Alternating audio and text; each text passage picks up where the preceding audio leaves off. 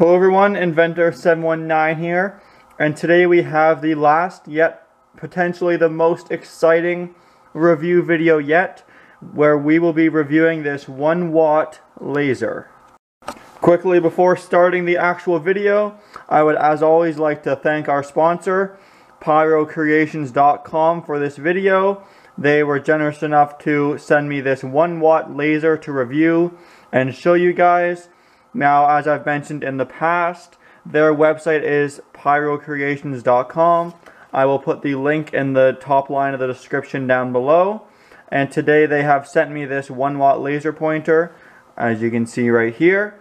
I don't know if they sell this exact one on their website currently, but they have definitely a 3-watt laser and even more powerful units available. But in today's video, we are going to be reviewing and testing this 1-watt laser. So in front of me here is everything that came in the kit with the laser. I will quickly go over everything that came in the kit.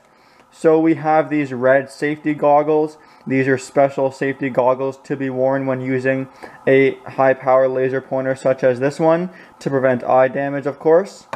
There's an instruction manual which I will not go through just because it is very long, but it pretty much tells you about your laser, how to build it, and safety precautions. And before we get to the laser, really quickly, it also comes with this simple, easy, little rechargeable battery station, as this comes with 2 rechargeable batteries. Now for the laser unit itself, it comes disassembled, as it is probably a safety concern that you can't ship a weapon, which this may be deemed as due to its power and danger level. So it comes in about 3 or 4 different pieces, and the instructions tell you how to put it together, but if you're intuitive at all, it's really not that hard. You just screw the back half on, screw on the lens, and that's pretty much it. And the instructions pretty much also outlines just some safety precautions. Never over tighten the lens. Don't let it run for more than 30 seconds at a time. Always wear eye protection. Make sure not to point it in the sky, at cars, etc. And keep out of the cold and heat. Just all the basic stuff to keep your mind out for.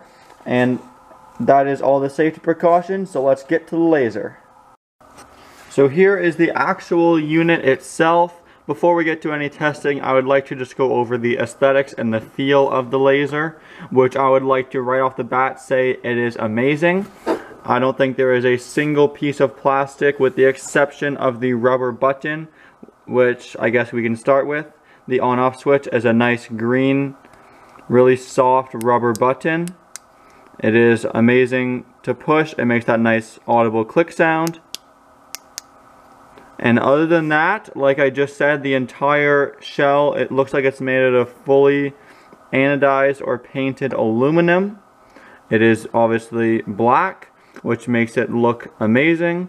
It has a nice little grip, which gives it a nicer feel when you're holding onto it, as well as just these random cutouts, divots, chamfers, and rads, just to give it that kind of military or aggressive look to it, which, as you can tell, I think it did a very good job of doing. Then of course we have the lens, and I should start out by saying I am no lens or laser expert, so I don't know too much about these things, but I know enough to get by. So here is the lens, and back here is the actual laser unit itself, and that is one thing that you have to screw in when assembling. And this little piece that sticks out here is the focal adjustment. So you can see when we get to the testing that depending on how far away you are from your target, you're going to want to adjust that to make sure it is as powerful as possible. And aside from that, there is not too much to talk about the body of the unit. You can unscrew it over here to take out the lens, and if you unscrew it in the middle, that is where you access your batteries. I guess I can show you that really quickly. There's a nice seal to keep your batteries protected from the elements, and these are the batteries it uses. There's 2 3.7 volt lithium ion that come with the laser. They even came with a little bit of charge in them, but it's always a good idea to charge up the batteries before using, just to make sure you don't wear down the laser prematurely.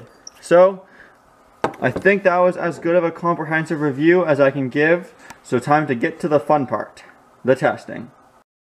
So, for the testing, there's a few different things I'm going to be doing in today's video. But to keep the video short, this time around, as I'm sure you'll see the laser again, I'm only going to be doing a few different targets. But please comment down below of what you would like to see me burn, explode, or pop, etc. with this laser. And I'm going to make a whole nother video of just testing quick clips of random items. So for today I have just a regular distance test, some balloons, some firecrackers, and we're going to go outside and see just how far I can shoot. So let's start with outside.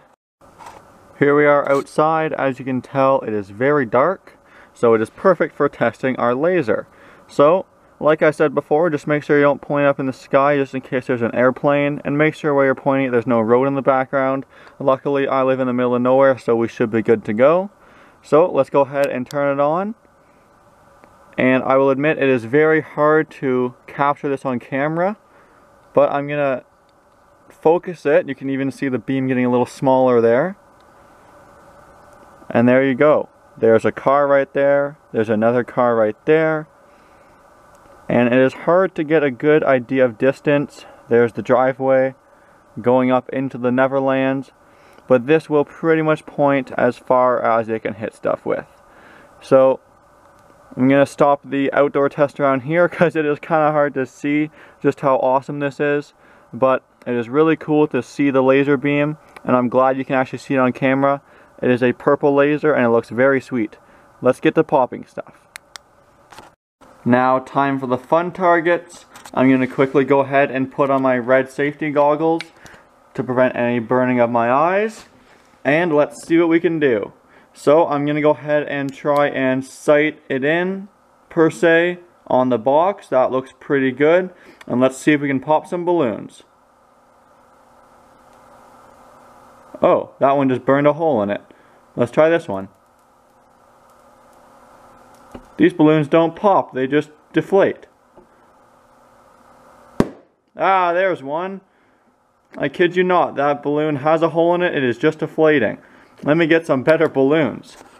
Okay, let's try again with some balloons that have a bit more air in them. I'm also a little farther back, I'm going to go behind the camera. Here we go. There we go. Uh-oh. So push that away.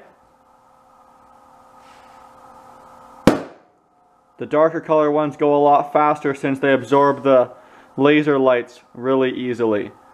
And now we're just burning that balloon over there. Now this here is a box full of firecrackers. Let's see if we can light some fuses on fire.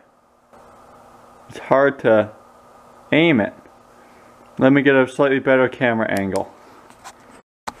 Alright, here we go. Fuses, take 2.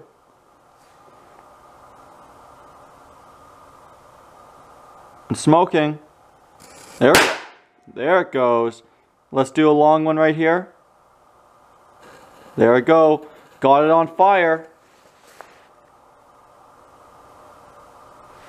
Of course it doesn't blow up. One more.